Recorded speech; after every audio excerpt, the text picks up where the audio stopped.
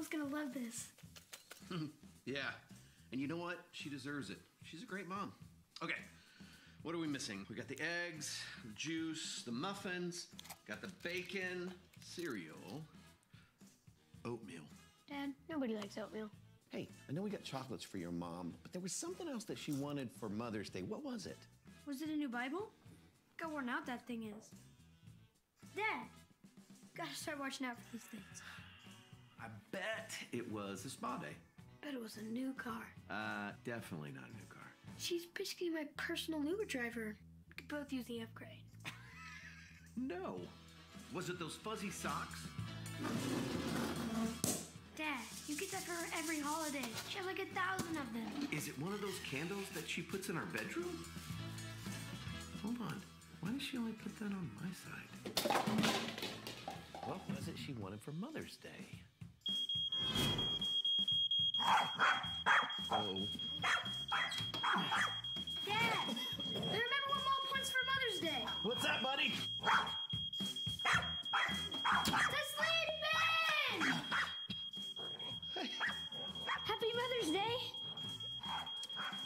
Happy Mother's Day.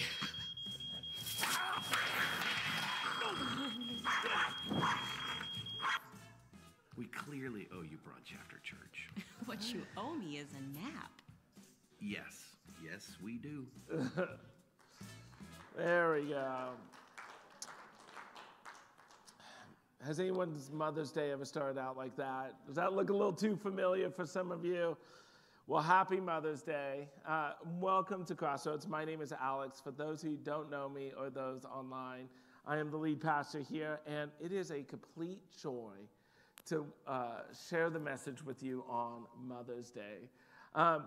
As I share the message with you today, I want to invite you to open your Bibles and to read the scriptures with me along the way. We are continuing in a series called Sincerely God, a Love Letter.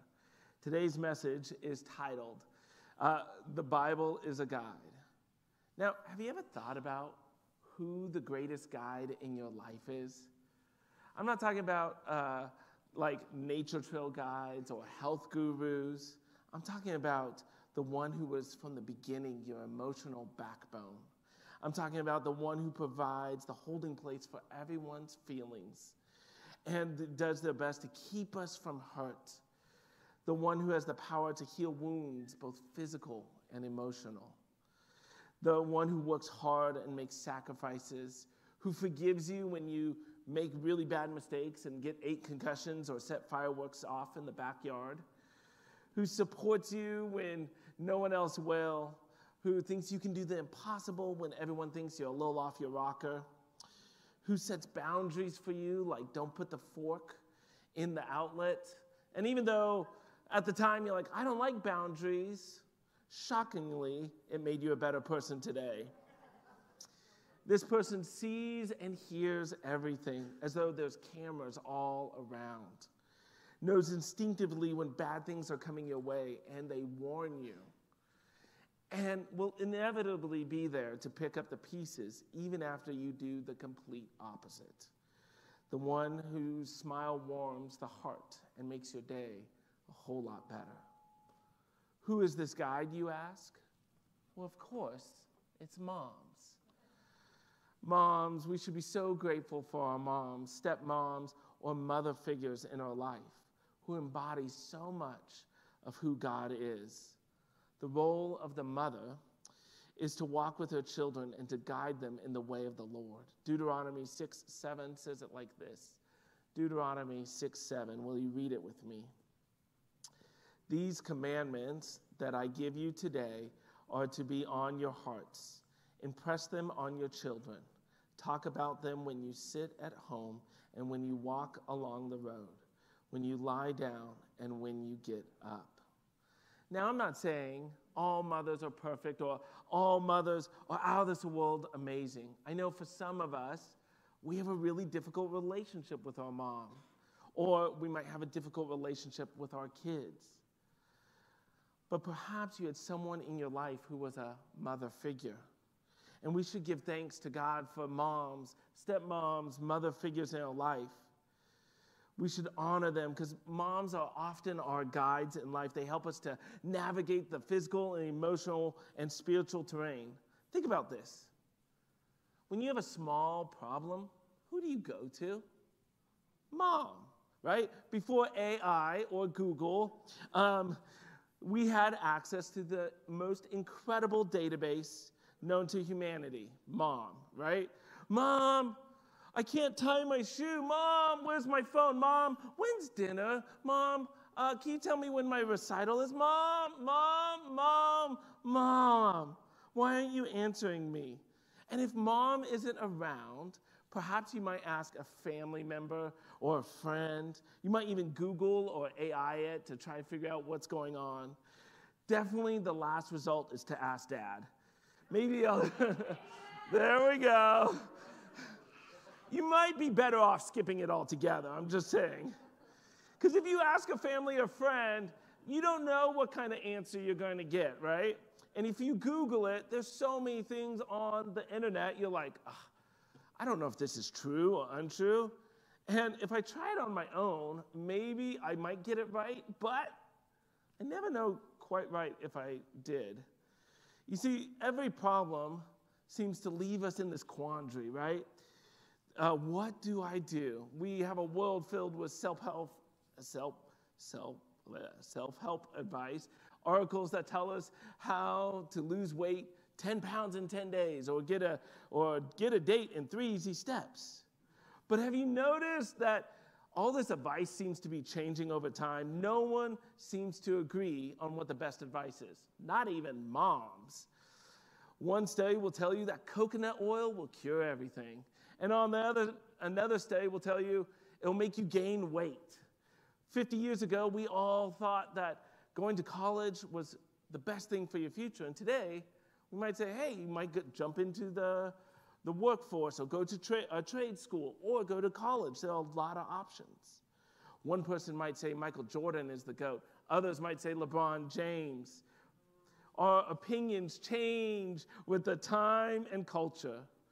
I don't know about you, but I would really like to base my life around things that isn't changing instead of ideas that are always changing. And that's exactly what we find in the Word of God. You see, the pages of the Scripture are never changing, always reliable Word of God. We're going to see how Matthew 24:35 says it. Matthew 24:35. Heaven and earth will pass away, but my words will never pass away. Amen. See, Jesus underscored the faithfulness and reliability of his teachings. His words will stand even after heaven and earth pass away. Jesus' words are firmer than earth's bedrock, more sound than the foundations of heaven. Christ's words are more certain than even the existence of our universe. Matthew 5:18 says it like this. Matthew 5:18. For I truly tell you, until heaven and earth disappear, not the smallest letter, not the least stroke of a pen will by any means disappear from the law until everything is accomplished. Oh, such a good word. We can have confidence in God's word because it will never change. His words have been the same since the beginning of time and will be the same till the end of time. God's words are older and more trustworthy than your great-great-great-great-grandmother's famous cookie recipe. And actually, there's this, one of the oldest written recipes dates all the way back to the Mesopotamian times in 1730 BC. And they carved it in a stone tablet to pass it down. Yet God's words are even older than that great-great-great-great-great-great recipe, right? It's tried and true. It's tested. We could trust it from the very beginning to the end. And while the Bible may not answer questions like how to make an apple pie or how many players are in the Major League Baseball, when you have life's biggest challenges and problems, there is nothing that even compares to the Word of God. Today we're going to talk about God's words are alive, God's words are sharp, God's words are our judge. Let me pray for us. Father God, we give you great thanks. God, we give you thanks for moms, for laughter, for joy, for dads trying to make breakfast in the morning. But God, we give you thanks for all things. And God, help us to receive your word. Help us to hear what you have to say. And help us to see your word as a guide. In your son's precious and holy name, Jesus Christ. Amen. Today we're going to jump around with a few verses, but we're primarily going to stay in Hebrews 4, 12 through 13. And we're going to see how God's word is alive. So will you read with me Hebrews 4, 12 through 13. For the word of God is alive and active, sharper than any double-edged sword. It penetrates even to dividing soul and spirit, joints and marrow. It judges the thoughts and attitudes of the heart. Nothing in all creation is hidden from God's sight. Everything is uncovered and laid bare before the eyes of him to whom we must give account. Ah, such a good word. You see, his word is alive and breathing. And normally when we think about something that is alive and breathing and changing, we think about animals, we think about plants, we might even think and humans. But do you think about God's word? See, the scripture tells us that God's word is living. It's dynamic and productive. It causes things to happen. It drives home warnings to the disobedient and promises to the believer. God's word will change things within us.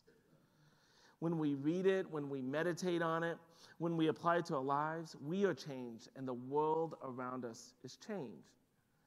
The impact of God's word in our hearts is like a tree, right? So when we've planted his word in our heart, they begin to grow and take root. It becomes alive and active, and it's looking to take root in us. I didn't really understand this until I went back to be a youth pastor at the church I grew up at.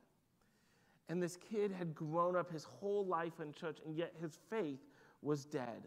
Health issues had got him really down and depressed. His self-esteem was low. Initially, he came to my ministry out of parental obligation. We all know what that is, you know. Month in and month out, he struggled to engage or even show up. But then one of my leaders shared God's truth with him. And miraculously, his heart was opened up to God. Suddenly, the student began to crave God's word. My leader spent hours and hours discipling him and sharing God's word with him and helping him to understand the grander purpose of God's kingdom.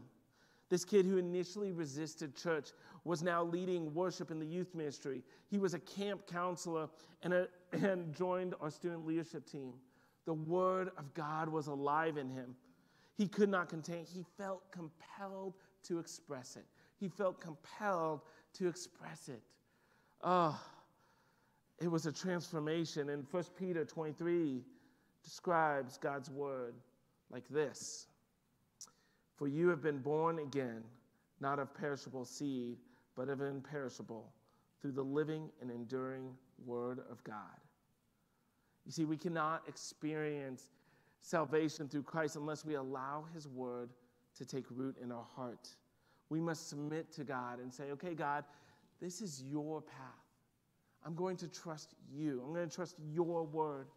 You see, his words don't dissipate. They don't rust. They don't fade. They don't evaporate. His words are everlasting. And amen. And if we submit to it and pursue it and allow it to soak in, allow it to dwell in our heart, then we will become radically different. It's going to change us in a way that no one else expects. It's going to shape us even more than mom's advice or words. We're going to have a distinguishable difference. We will feel alive because the living word has taken root in our heart. In 2 Samuel 6, there's King David. It talks about how he feels about God's word, how it makes him full of joy and love when he reads it. So let's read 2 Samuel 6, 14 through 16. Wearing a linen ephod, David was dancing before the Lord with all his might. while he and all Israel were bringing up the ark of the Lord with shouts and the sound of trumpets. As the ark of the Lord was entering the city of David, Michal, daughter of Saul, watched from a window. And when she saw King David leaping and dancing before the Lord, she despised him in her heart. The king, the highest ranking official, was dancing for God. The word of God had become alive in him. He was excited. He doesn't care who sees him. He's not embarrassed. He doesn't even care if they despise him because of his excitement for God's word. God's word has taken root in David's heart. It's alive. He is dancing for the Lord. He could not contain it. He felt compelled to express it. And you notice it says this, God's words are alive. They change us from the inside out. God's words are alive. They change us from the inside out. Hebrews 4:12 also tells us that God's words are sharp. Sharper than any double-edged sword. It penetrates even to dividing soul and spirit, joints and marrow. It judges the thoughts and attitudes of the heart. Have you ever had something sharp pierce your skin? Perhaps a knife or a blade or a needle. It's brutally painful, and we cry out in pain, and it causes us to bleed. A few years ago, I was scrubbing a floor without gloves. I was using steel wool. Now, don't ask me why I was doing that. I went against all my mom's advice on that one. And eventually I paid the price for that one because as I was scrubbing, one of the steel wools went through my thumb. And I screamed in agony, and I had to stop the bleeding. But shortly after, I realized I had to pull this steel wool out. I couldn't leave this in my thumb, and I couldn't grab it, and I'm not going to urgent care. I'll tell you, I do not like hospitals at all. So I was like, nope, not going to do this. You know what I do? I grabbed my pocket knife, and I carved a bigger hole in my thumb in order to pull that steel wool slowly out. And I clenched my teeth so I wouldn't say every bad word that was coming through my mind at that time. And after I removed that steel wool from my thumb, I then bandaged it up. And as painful as that was, the scriptures say that God's word is sharper than that. Hebrews 4:12 says it can cut through soul and spirit, joints and marrow. Soul and spirit, joints and marrow. In other words, things that are supposed to be joined together, God's word can pierce. Things that are impossible to separate, God's word can cut through. That we would need the incisiveness of a surgeon's knife, God's word can cut through. It penetrates to the core of our moral and spiritual life. It discerns what is within us, both good and evil. Revelations 2:16 says it like this. Revelations 2:16. Repent, therefore, otherwise I will soon come to you and will fight against them with the sword of my mouth. Have you ever heard the phrase sharp words? Typically, when we think about that phrase, we think about words that hurt us or harm us or do damage to us, right? When someone's sharp to us, we're like, man, you're being so mean to me, right? But that's not what the scripture is talking about here. You see, I don't want you to think about God's words as a harmful weapon, the more like a surgeon's scalpel.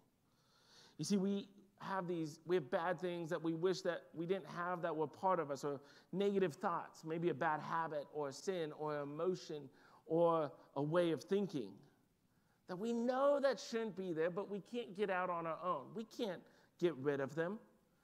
But as much as we might try, it seems like this habit keeps coming back. This bad behavior keeps coming back. These words keep coming back. These negative thoughts keep coming back.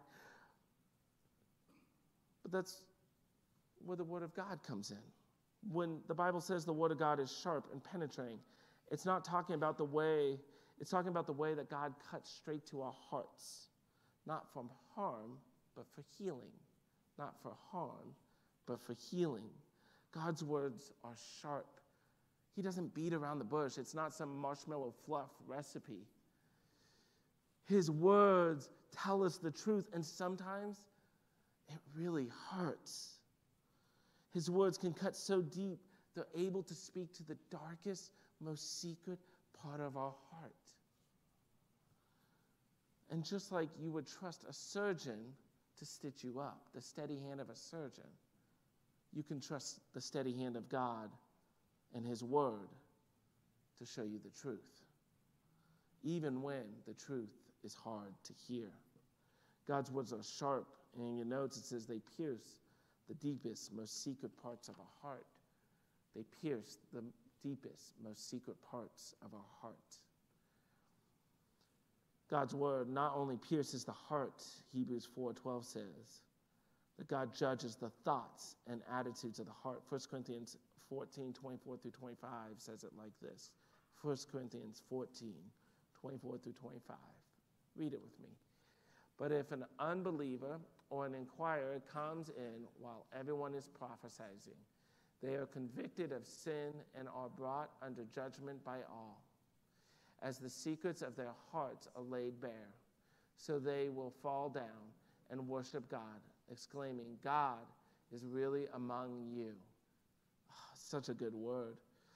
I know oftentimes we think of the word judge and we think of that as a bad reputation, because when we think of judgment, we think about how people are looking at our outward appearances and judging our values and our character.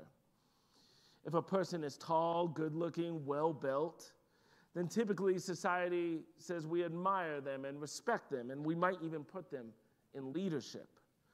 But God has this unique ability to look inside a person. God knows the true character of an individual and looks at our hearts. You see, in 1 Samuel 16, the time had come for Samuel to go to the son of Jesse's house in Bethlehem to anoint Israel's next king. Samuel was a Levite, a prophet, a judge in the Bible. He was a highly revered man of God. And even this man who was so faithful to God judged wrongly. You see, he looked at Jesse's oldest son, Eliab, and Samuel was impressed with what he saw. He was tall, good-looking, well-built. And Samuel says, surely this is the man that God wants to anoint. Read with me 1 Samuel 16:7, and we'll see how God responds. But the Lord said to Samuel, do not consider his appearance or his height, for I have rejected him. The Lord does not look at the things people look at.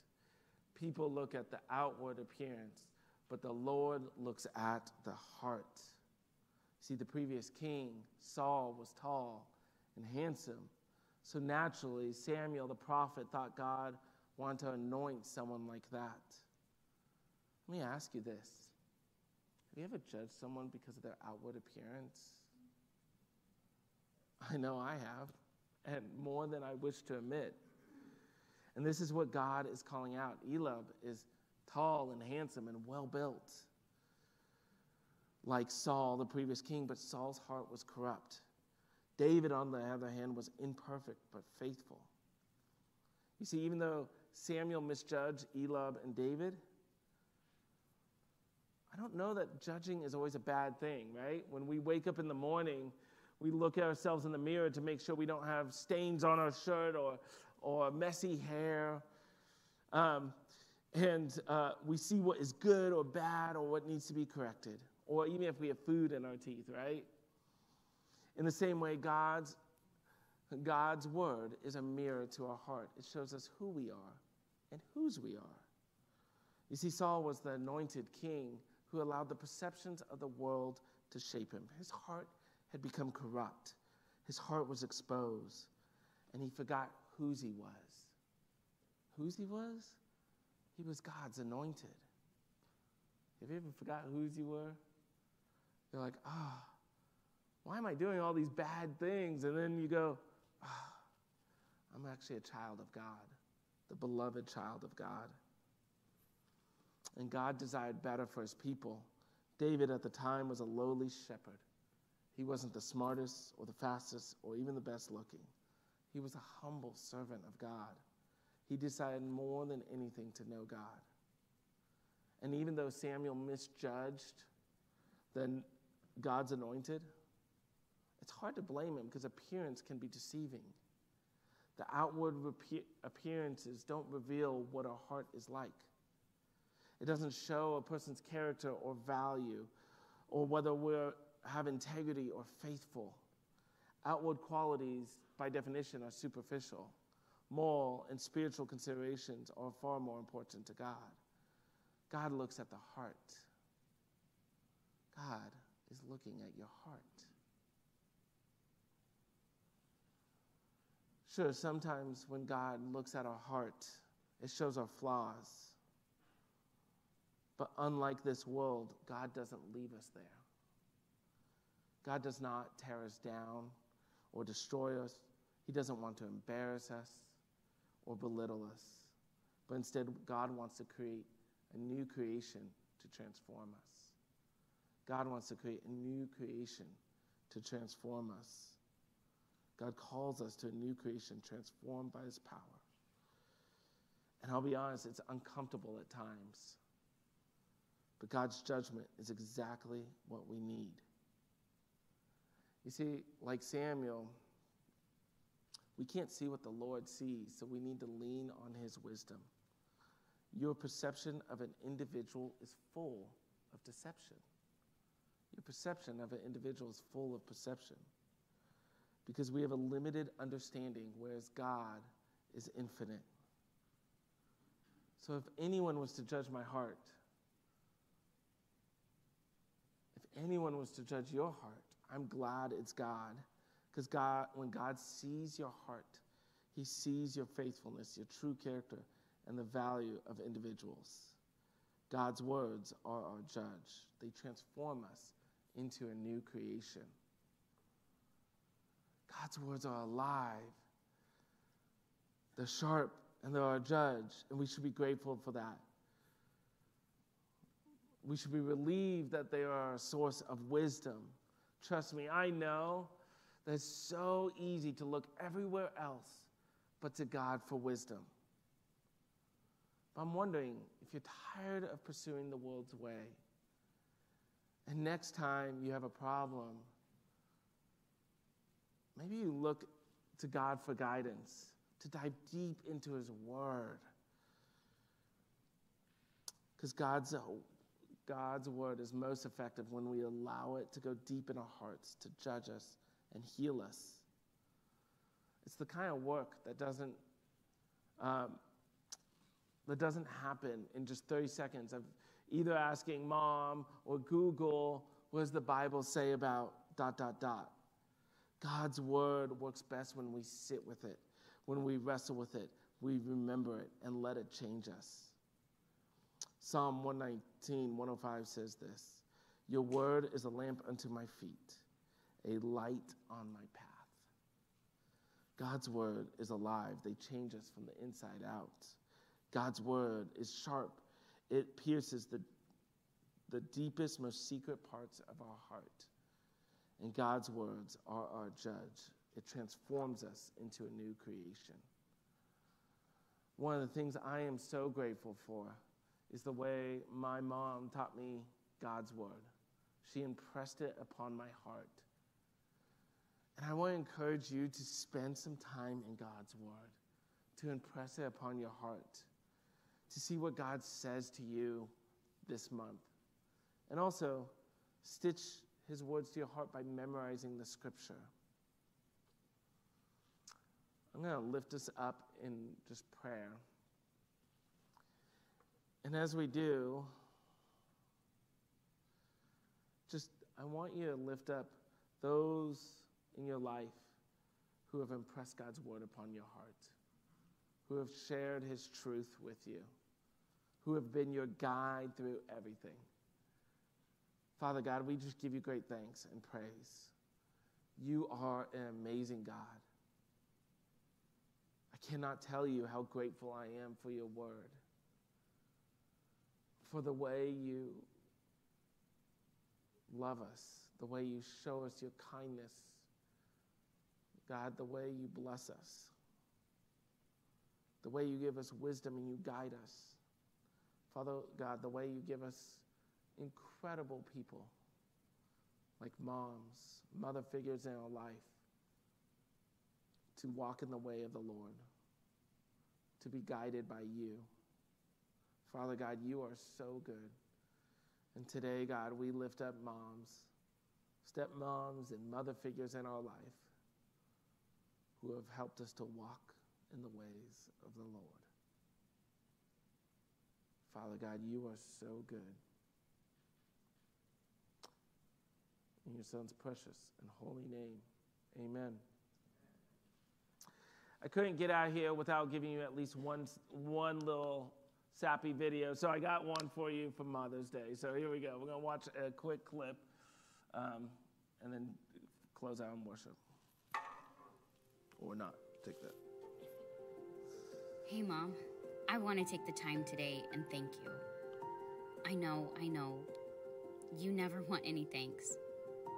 But today we pause to say it.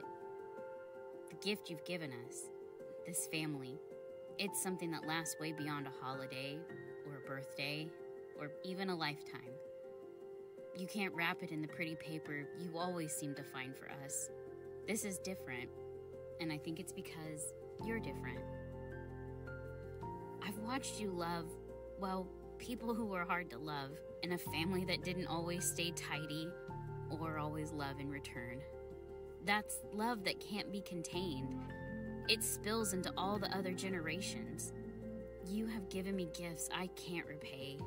You hand out grace without asking for any back, and mercy when you have nothing to gain. Quiet strength in the loudest moments. You love me when I'm too busy to notice. But I've heard your wise words when you didn't think I listened. And don't think I haven't noticed that old worn-out Bible of yours. I am reminded constantly of your sincere faith. I can't imagine the prayers you prayed for all of us, all the oil you burned through long midnights. I'm starting to understand what it means to have a mom heart. I know I can be the kind of mom I want to be. Because of you. Thank you for everything. Your life has changed mine.